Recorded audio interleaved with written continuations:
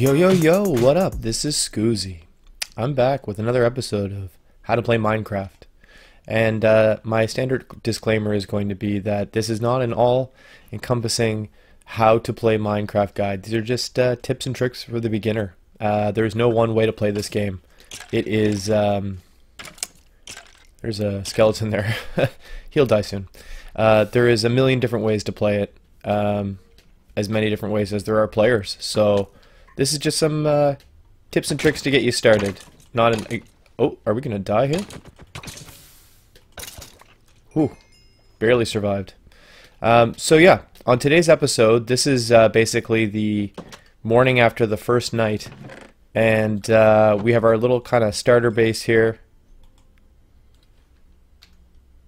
And yeah. I guess we're going to go ahead and make ourselves some more armor. So we'll do that to make the helmet. We already have our boots. These are pants here. And we don't have quite enough for a chest plate, but that's okay. This will still provide us quite a bit of armor.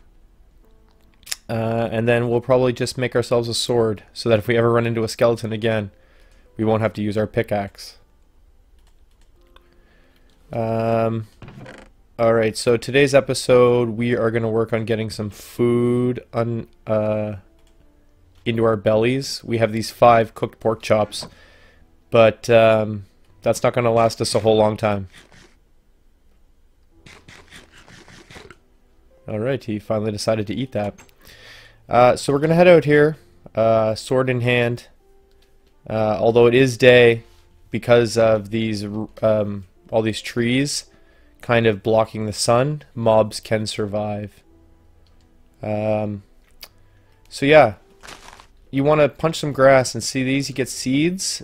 These seeds, although you get them from grass, will grow wheat. And seeds and wheat are important. You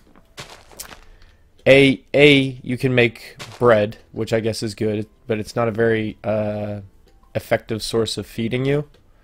But you can use the seeds to attract and breed chickens, and you can use hay to attract and breed cows. And those really are 2 of your best kind of animals that if you're going to farm animals, to do those, because the cows they provide a really good meat which will you know, it fills. What are you doing up here, you tree pig? It fills your hunger bar 3 spots, but it will keep them full longer, if that makes any sense. Oh, we got a melon here.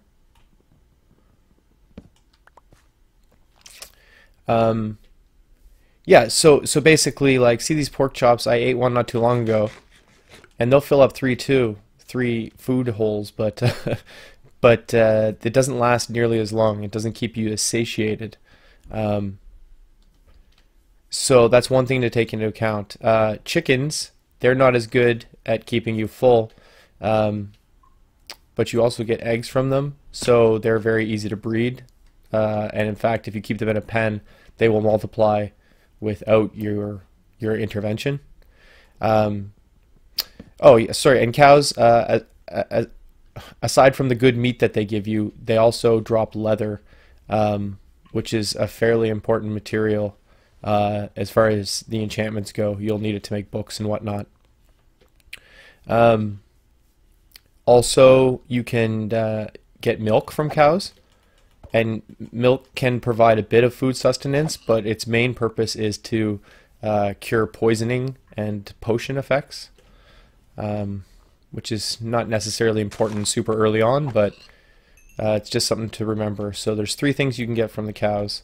And from chickens you can get meat, eggs to make new chickens, and also feathers, which you need to make arrows. So I don't know. In my opinion, those that makes those the two best animals. Pigs, you get pork chops. That is all. So yeah, I don't know if we're gonna have access to cows or chickens in the jungle. I've never really lived in the jungle, but we'll see, I guess. Oh, I can hear bad guys.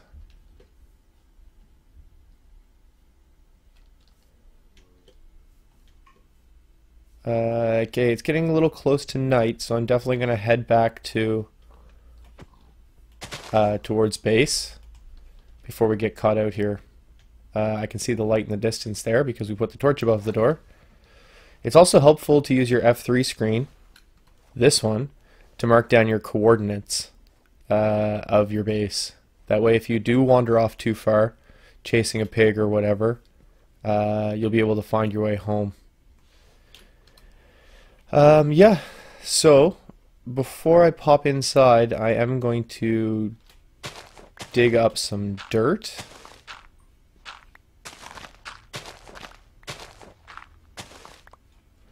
And this day wasn't really this short. I kind of, the last episode ended off partway into the day.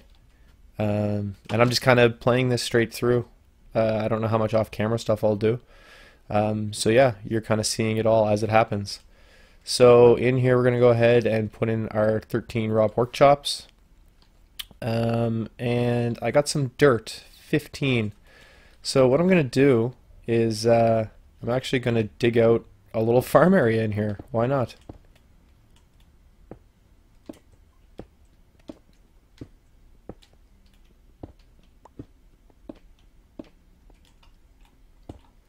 And this way we can do all of our farming, night or day, in complete safety from bad guys. So you can't plant seeds directly into dirt. You'll need a tool, which is the trusty hoe. I'll just grab all this for now. We need to make some sticks for the handle. And then a hoe is just 2. I'm going to make stone. Don't worry about ever making an iron hoe. You would need to be doing an awful lot of farming to need the durability of an iron hoe. I'm going to pop this iron in there so we don't lose it. We don't have a bow yet, so I'm going to put these arrows in there. Poppies, you can use those to make dye or plant them if you're into that kind of thing. Bone meal, we'll use that in a minute. Okay, that's cooking up. So you basically right click on a dirt square to till it, and these can become untilled if you walk on them too much. Sometimes you only have to touch them like a little bit. Sometimes you can walk all over them, but see there? Sometimes it just happens randomly whether you're touching it or not. I'm not exactly sure. It just seems to be fairly random. So I'm going to plant our 5 seeds there, and those will grow into hay. And yeah, that hay can be used to make, or that wheat can be used to make bread or breed animals. So if you put a melon slice, you'll get melon seeds. So I'm going to get a couple of those, let's say 3. And over here, I'm going to do that. And those are going to grow melons. And for this to work, I can't really grow anything on either side. They need space because this will grow a little plant and then the melon will pop off on one side or the other. But there, we got our little starter farm started. Yeah, nighttime. Yeah, so basically, if you start somewhere that's not a jungle, what you might want to do on one of your first nights is, one of your second days, I guess I should say, is try to trap some animals so that once your hay is ready, you can breed them up pretty quickly, because you're going to want to get like kind of a stock of animals going that you can then breed and then only raise and kill the offspring. That way you don't ever have to start from square one. I think that probably makes sense. It's probably pretty obvious to most people, but just in case, that's the whole reason the domestication of animals started in the first place, was to prevent having to hunt. So what I just did there was I took my bones and I put them in a crafting square, and they become bone meal. And you can use bone meal as a fertilizer. So like if you were to go out your first couple nights and fight mobs, which we could do now. We're pretty armored up. We have a weapon. Anyways, you kill skeletons, get their bones, and use their bone meal. You can rush your first couple crops, which is kind of nice because otherwise it takes a bit to grow. See if there's any skeletons just really close by. Doesn't appear to be. But yeah, so that's basically what you want to do to get your food supplies started.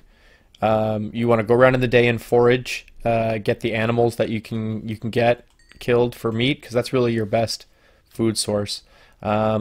Collect any kind of vegetables, melons, pumpkins. You can end up eating all of that stuff.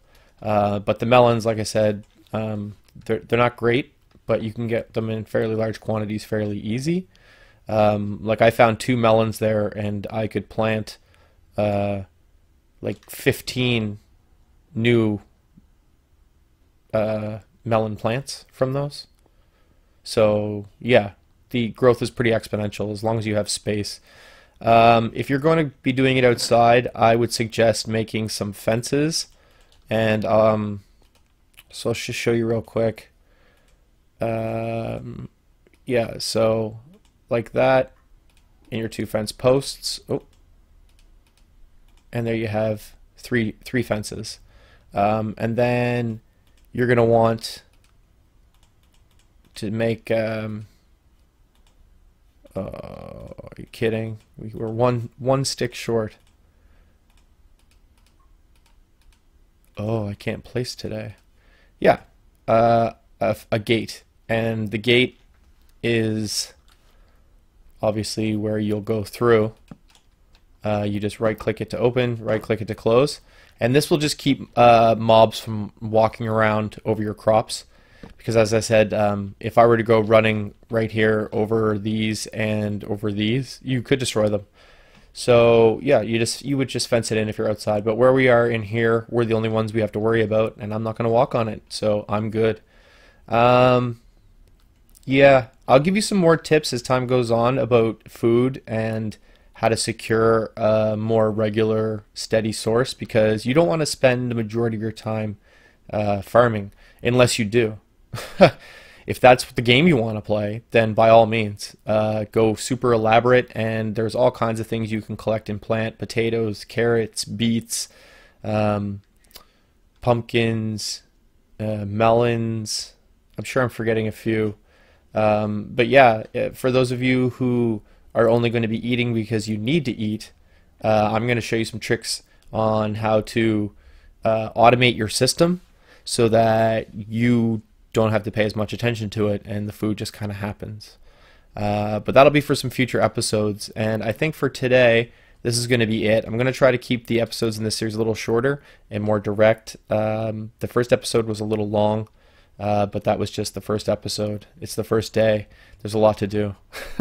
But yeah, from this point on, I'm just going to kind of break it down into small tasks, short episodes, and we'll see how that goes. So thanks for coming and hang out today. I hope you enjoyed the episode. I hope you learned a lot. And if you did, please support me. Give me a little thumbs up and let me know that you enjoyed the video and it was something that helped you out with your game. And if you want to see more, subscribe, because I'll be back with more videos in how to play Minecraft.